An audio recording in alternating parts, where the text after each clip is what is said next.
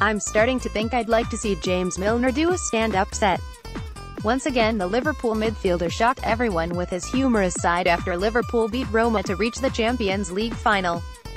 For a long time, James Milner was just a character to be poked fun at. The former Manchester City and Aston Villa player rarely did interviews, and his dour Yorkshire accent and playing style made everyone assume he was boring. The only social media presence he had was a parodied Twitter account called Boring James Milner, which made him sound like the dullest and stupidest man on the planet. It was pretty funny at times. Whilst it still exists, it's now not the funniest James Milner Twitter account, because that one belongs to the man himself. Speaking of funny, the Englishman accidentally scored one of life's more hilarious own goals on Wednesday night as Liverpool knocked Roma out of the Champions League. The ball was fired into his face by Dejan Lovren before going into the net. Milner took to Twitter to laugh at the situation.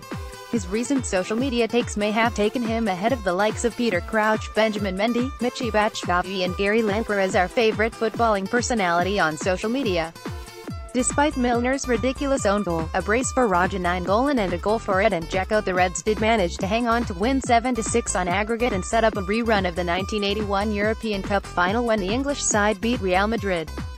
After the match, Milner proved that his comedy isn't just when he's got 280 characters on social media, as he joked about how he would be celebrating the win. Right now there'll be a lot of laughs within the Liverpool squad, but it'll all get a lot more serious on May 26th in Kiev. Will Milner and Liverpool be celebrating after the final? Topics: Football news. Real Madrid Liverpool champion.